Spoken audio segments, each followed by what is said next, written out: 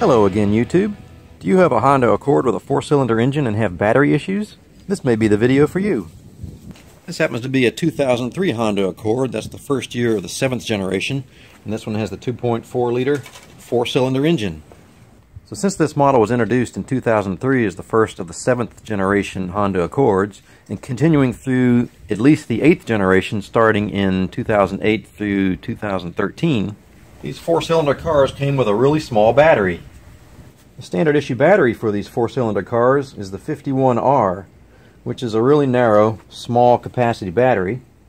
This particular one says it has 500 cold cranking amps, which, you know, can be adequate in warm weather. Today in the middle of the winter, it's I think 25 degrees right now. We still got remnants of snow on the ground from our big snowstorm 2 weeks ago. So these small batteries just don't have the capacity or longevity as you would hope. In fact, this particular battery was manufactured in January of 2015, and here we are in February of 2016, and it's kaput. It didn't even make it through the winter. The 6-cylinder cars come with a larger battery with a higher capacity and a higher cold cranking amp rating. So the solution here is to upgrade this car to the V6 specification battery, which requires some minor upgrade to the battery hardware.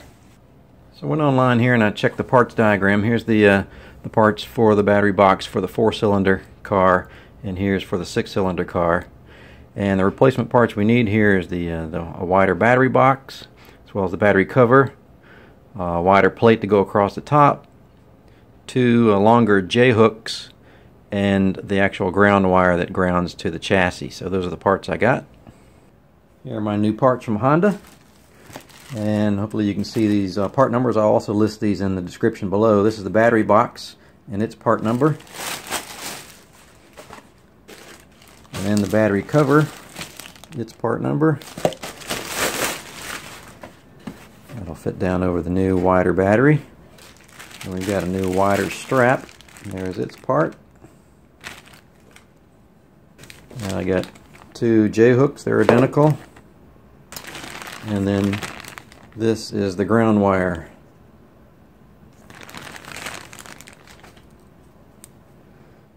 Let's start by getting the old battery out of here. Remember, as I've said before, always remove the negative battery cable first. Why?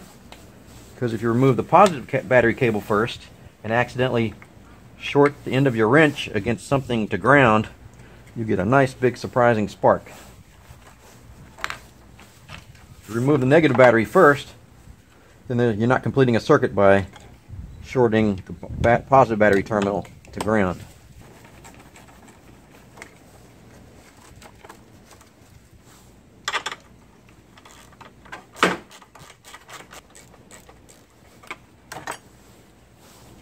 And there's your battery hold down bracket.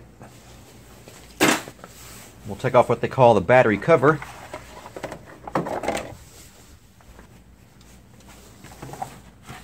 A little dinky battery, and this is what they call the battery box. Now, the positive cable can be just popped out of this little channel there, and there's our small battery box. So you can see this group size 51R battery is pretty narrow and really just a small battery for a car.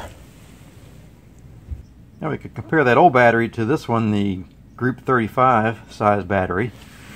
It's quite a bit wider or deeper. That should have better capacity. It also lists 640 cold cranking amps versus the 500 or the smaller one. Now let's pull off the old ground wire.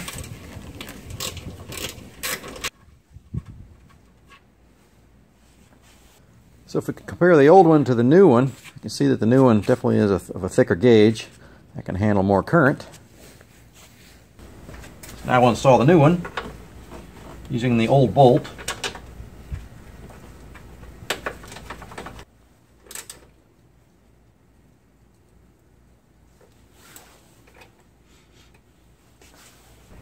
So I'll remove this inlet air cover just so we can see a little bit better. Now the new battery box has 2 pins in the bottom. They fit down into these 2 holes into the existing tray. It just sits on top of the tray, just like that, so it won't shift around. I'll drop in the new battery.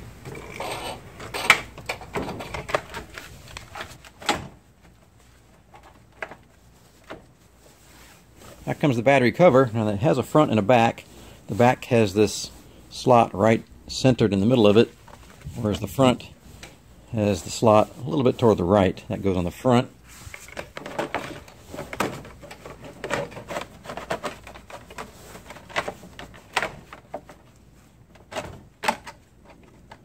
Here's the new hold down bar. It also has a front and a back. It's got a little arrow right there that points toward the front. And I've got my new J-hooks or J-bolts ready to go. I had to transfer the nuts from the old ones.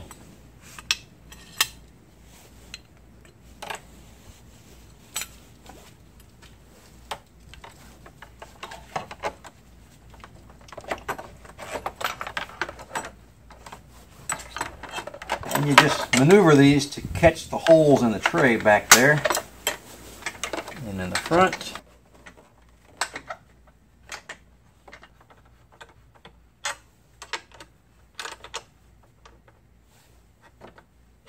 Now you really don't want to over tighten these. Just snug them up a little bit just to keep the battery from moving around and coming loose in case of an accident or something. I'm going to reinstall my air inlet cover now.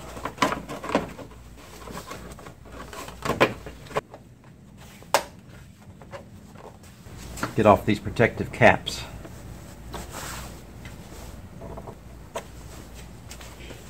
Now, the new posts are nice and clean, but I'm going to clean the terminals here with my battery brush.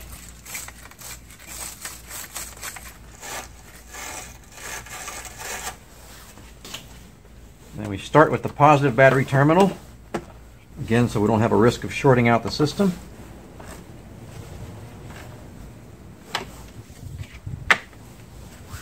And then the ground.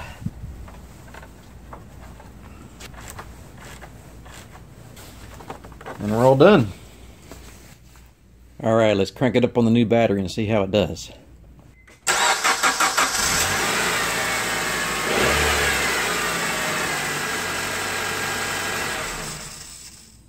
Awesome, I think we're good to go. So if you've got a 7th or 8th generation Honda Accord with a 4-cylinder engine and a small anemic battery, you might consider upgrading to the larger battery from the V6 like we did. It was a relatively inexpensive upgrade. As I said before, I'll list those part numbers down below. Thanks for watching, and we'll see you next time.